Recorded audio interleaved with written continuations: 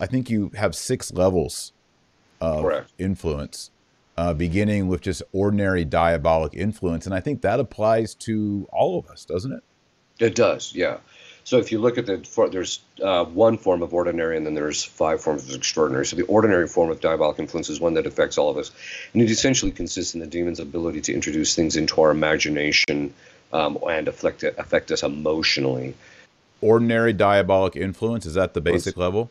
that's the yeah, which we all are subject Yeah, to. that's just, maybe it could be your internal concupiscence. That's not diabolic, but it could be, Right, just this voice saying, just to do something absolutely absurd that you would right, normally not be tempted.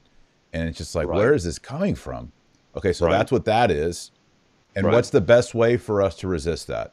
Prayer, sign of the cross. How do we just snuff out Uh, that voice? Yeah, there's 2 parts. One is receiving of the sacraments on a regular basis is the primary thing, and staying in the state of grace.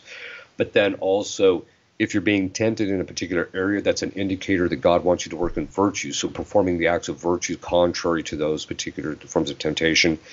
Certain forms of temptation is just a matter of custody of the mind, getting your mind off it. Don't stop thinking of it. Don't try and figure it out. Don't just get your mind off it. Get it on something else that is good, wholesome, or at least indifferent morally.